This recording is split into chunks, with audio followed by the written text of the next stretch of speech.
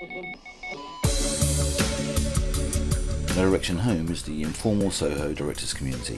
Find us at nodirectionhome.com.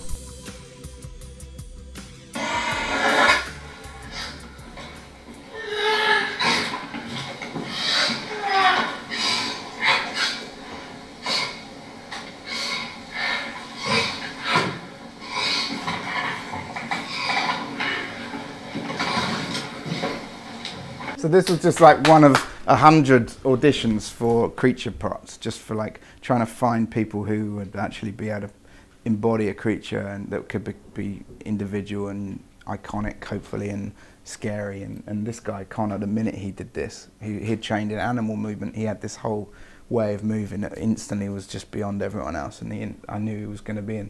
But there was contortionists, ballet dancers, mountain climbers. So there was 5 different. I chose 5, all for slightly different reasons. And I'll just show a couple of other clips. But ask me just one question very quickly, which is like so this all costs money, right? You've got to like get people involved in, you know, sort of auditions, and you have to get like choreographers, and you're also working with artists, making maquettes and designing creatures. So I'm assuming that there was a level of development finance which had been procured before you got the rest of it together?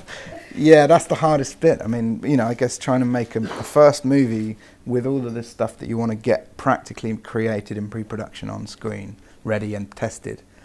That's like the biggest area that I would say is the hardest and most lacking, because I guess back in the old days they didn't have the visual effects to depend on, so it was part of the filmmaking process, whereas now basically, no, the financing wasn't closed, and it was really hard to try and get great people involved. And there was, you know, some money, but not anywhere near enough to really get everyone. So it was sort of a case of certain trust and certain belief in the project to get good people involved. But I was just like, it's going to happen.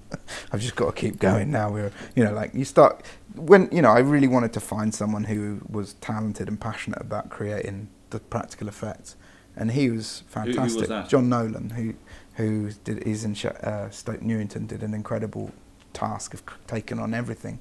You know, I wanted to find the equivalent of a Rick Baker, Rob Bottin, Stan Winston, you know, Dick Smith character. And I didn't think I could afford to go for a big established effects house, of which there's not that many anyway. And John he assembled a great team. But you know, it was torturous because I knew he wanted to do the best job. He knows how much time needed to prep it. I wanted him to have that, and yet we were like in this sort of juggling, trying to. So there was, you know, money got spent, but it was, you know, still just very difficult gamble to know, you know, whether we were definitely going to make the movie. So all of this stuff was, you know, I knew that I needed to do it, so I was just pushing on.